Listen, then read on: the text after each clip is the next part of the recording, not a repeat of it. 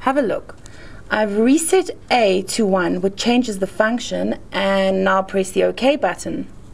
I'm going to turn off the graphs again because I want us to concentrate on how the enlargement acts on the points of the graph. This time we have a hyperbola. That's correct, we have a hyperbola. I chose this deliberately because it highlights the action of the stretching on all the points of the original graph.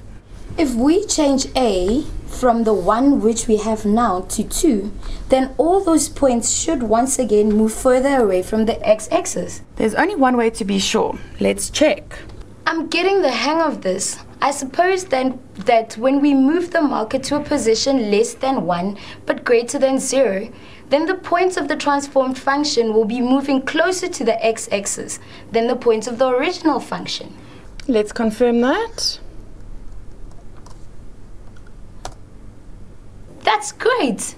One last question. Please turn the graph back on and let's see what happens to them when the value of a changes. Okay. Just as you guessed. Well done. How did people ever see this so clearly and easily without computer programs? Let us try to summarize what we saw in that demonstration. The function g of x equals a times f of x is a vertical stretch of the function f of x with a scale factor of a. This is a stretch for a greater than 1 and a compression for 0 smaller than a smaller than 1.